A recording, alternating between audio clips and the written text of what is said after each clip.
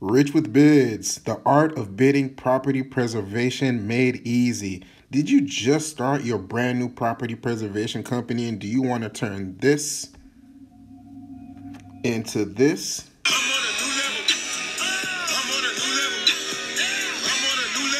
Well, stay tuned. I know what some of you are thinking. What the heck is property preservation?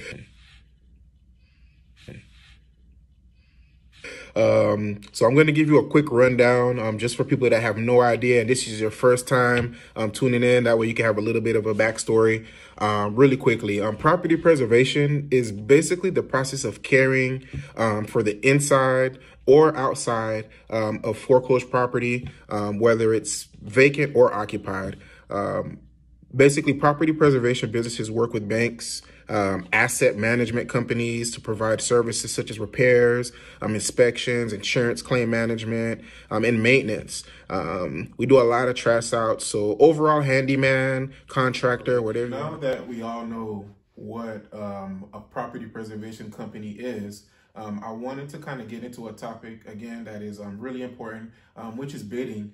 Bidding is going to be one of the most important parts of your business because this is what's going to separate you from either being very successful or being a failure. And just to be very open and frank, I have had a lot of ups and downs when it comes to learning how to effectively bid, per se.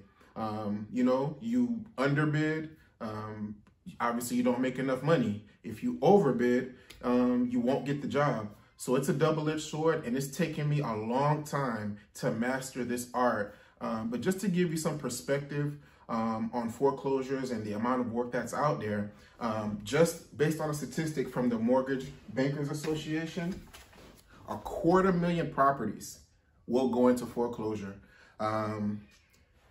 Some of you may find this statistic to be pretty alarming. You know, and I'm not saying it to make anyone feel sad, but unfortunately, it's a sad truth. As long as there has been the mortgage, there has been a foreclosure. And the more foreclosures that they are, the more that our business strives. So with that being said, so there are 3 things that I've come up with that I've been able to break bids down into that I feel that if you consistently do these things, you will find that you will have a much better return and much more greater approval rate when it comes to your bid. I like to call it APP for short, APP, amount, proof, price. First thing that we all need to understand is amount, the amount of debris or to be trashed out. And the most easiest way that I've come up with, scientific proven method, I think Aristotle thought of this, probably not, is to understand what a cubic yard is. Now, 1 cubic yard is equivalent to the size of a top-loading washing machine. This is very important because this is typically the basis of measure that majority of all asset managers and all banks will use to determine how much debris is going to need to be hauled off. So your ability to eyeball how much cubic yards of debris you have is going to be so important.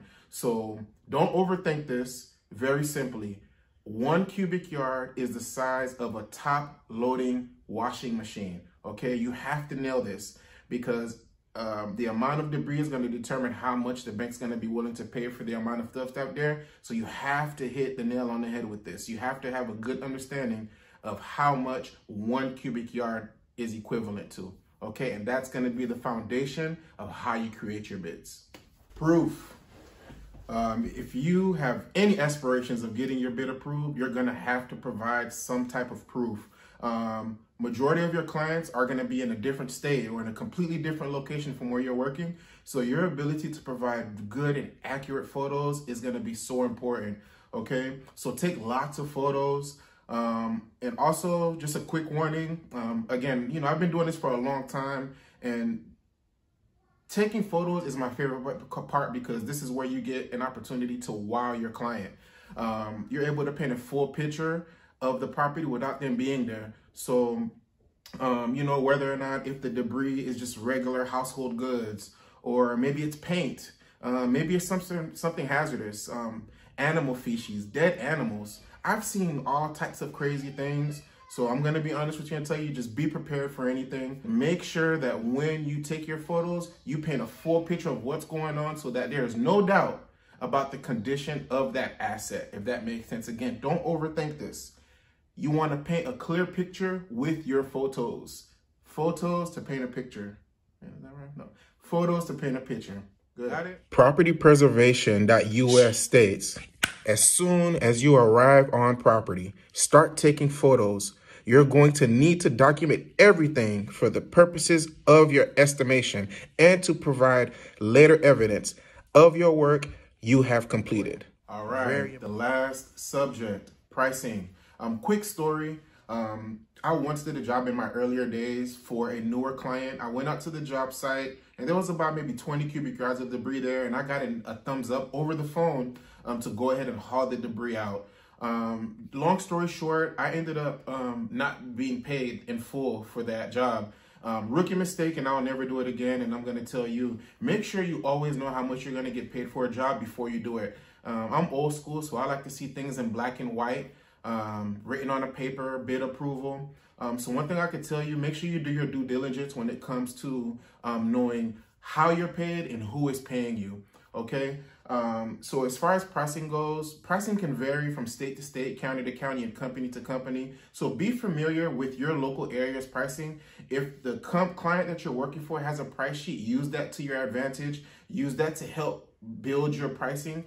As your bids don't get approved, you'll probably get a lot better, I promise you, because I know that I did. So following these 3 easy steps will put you on the fast track to seeing more bid approvals. So make sure you're ready for a quick turnaround times, and usually due dates of about a few days. Across the industry, this is relatively common. However, always check the due date that is written on the work order. Finding that sweet spot requires you to follow the APP strategy to get the work orders completed on time, okay? Get the work orders completed on time or you won't get any more approvals because you have a bad report. So make sure you get your jobs done on time, okay, guys?